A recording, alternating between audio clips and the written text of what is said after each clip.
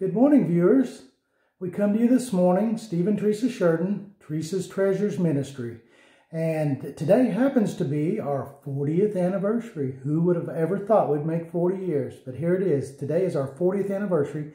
And a little testimony. I was supposed to work today. We were setting up having our morning Bible study, and I got a call from work, and they called me off today. They didn't need me today. So what a wonderful blessing of the Lord. We had just asked Him that might happen, and it did. God is faithful. So 40 years, Teresa. How about a little kiss? All right. Happy anniversary. Happy anniversary, baby. Woohoo!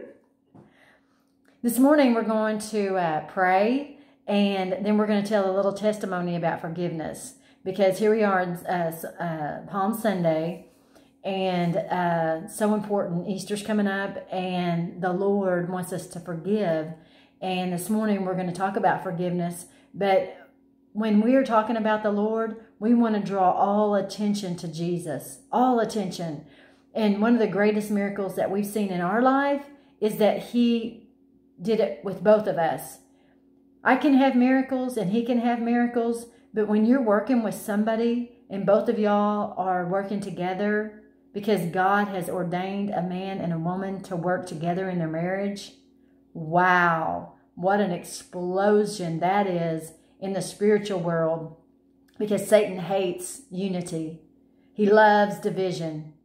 So don't let the enemy divide you and your spouse, or you and anybody that is good for you. Now, sometimes we have to stand far back when God's dealing with somebody, and, you know, we have to let God be God and let Him do what He wants to do. But this morning, I want to pray for us, and my husband wants to pray for us, and then we want to talk about forgiveness. Lord Jesus, we thank you, Lord God, for another day together, Lord. 40 wonderful years with my wife, Lord God. And I thank you for every minute, Lord God, that we've been together, Lord Jesus. I thank you, Lord God, as she mentioned, Lord God, the power in unity. Lord, there is such power in unity, Lord God. And when we allow you into our lives, that threefold cord, not easily broken, Lord Jesus. We thank you, Lord God, for all that you do for us, Lord God. We love you and we praise you, Lord. We pray, Lord God, that you'd bless this ministry, Lord God. We pray, Lord God, that you would speak through us to others, Lord God, that we could reach a lost and dying world, Lord. In this day of darkness that we're in with this virus, Lord Jesus, I pray, Lord God, that you'd heal our land, Lord God, that you would hear our prayers, Lord God. Lord, you tell us in your word, Lord God, that if we ask and believing, Lord God, that all things are possible, Lord. And we pray, Lord God, that you would come against this virus, Lord, and that you'd save our nation and save our world, Lord. We love you and we praise you, Lord. In Jesus' precious name, amen. Psalms 9:1. I will praise thee, O Lord, with my whole heart. I will show forth all thy marvelous works. So this morning, I want my husband to testify about forgiveness, because the Lord it's in His word that we have to forgive. And the reason we have to forgive is so that He can forgive us. We can't act like we forgive and not really forgive, because with what measure we give out, which means however we forgive somebody, if they say, you know, will you forgive me? And they say, oh yeah, I'll forgive you.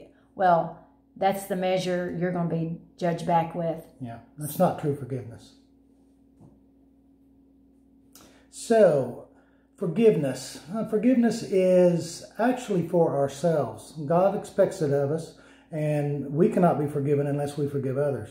And if we don't forgive somebody, we're holding a bitterness in our own hearts. A lot of times the person that we're not forgiving will not even have a clue. It's not hurting them at all. It's when you hold bitterness within your own heart, that unforgiveness is actually eating away at you. So we've got to forgive for our own good, and because it's expected of us from the Lord. What's your take on that, please? Well, when, you know, you have some people that you can't tolerate, and, you know, you need to forgive those people because they get on your nerves. Well, you know, I'm sure that we get on other people's nerves also.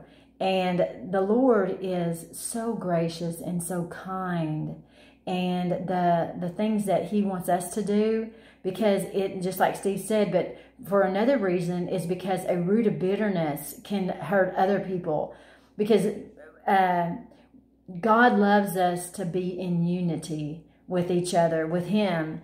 And unity means don't disturb the peace. Everybody coming together. Like when you're in a church service or anything, when you're all together and you're worshiping God, that doesn't mean that you all think alike. That just means that there's peace. Whenever God has you together with somebody, that you have peace with that person. You don't have to agree with that person, but you don't have to judge them either. And God is not, He didn't come to judge the world. He came to save the world. And when Jesus came, He came to fulfill the law. The Old Testament is the law. He came to fulfill all that. And, you know, when He says be subject to the law of the land, that means us and obeying authorities. Why is it so hard on some people that they just keep going back to jail, back to jail, back to jail? Well, they're not subject to the law. And sometimes they don't think they have another way. Like in my house, when there was a lot of violence in my house, my brother, he was the worst one affected by it, I say, because he doesn't know how to get out of that grind of violence. I love my brother and I get along with my brother, but he learned that violence because our dad was his mentor. Our dad was the one that showed us how to live. And I just thank God that me and my sister and my other brother did not turn to that violence. You know, we were angry a lot when we were younger and stuff, but I mean, not as violent as it affected my brother. Now, it took my brother a really long time to forgive my dad because my brother's, he didn't understand. Well, now that we're older, we understand that whoever raises you, that's usually the attitude that you take upon yourself. And until you learn different, you don't know different.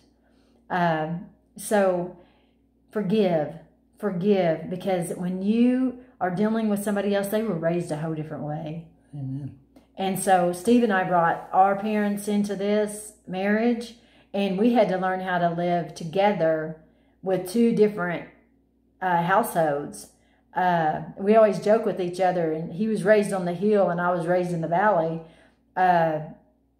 meaning that we came from two totally different lifestyles. He was always raised with plenty, and I was raised poor, which I didn't know I was poor at the time, but it was okay because that doesn't have any kind of hold on me. Being raised poor, I know that I can go to my cupboards and I can make anything out of what I got. And that amazes him. He can't understand that it looks like we have nothing. And she can make it delicious. And it's delicious. Amen. Whatever I make is delicious. And I learned that from my mother, because when I was growing up, we didn't have. And my mother could make something out of nothing. And it was so beautiful. And until he said that, I never even thought about it. I just knew that, you know, we got food, we got something, and I can make something out of nothing. Well, that's what God does to us. When we forgive and forgive others, that leaves the door open that He can make something out of nothing with us. He can do things with us. But if we harbor unforgiveness and bitterness, He can't do anything with us, because it says, forgive and you shall be forgiven. And we can't even enter into heaven unless we do that, unless we forgive. And I mean forgive and go on. Forgetting is not the same thing, but what you do is when you forgive, and every time that memory comes up, you know you haven't forgiven if you get ticked off every time that memory comes up. You haven't forgiven. Amen. How you know you've forgiven is when you can think about that thought and it doesn't bother you anymore.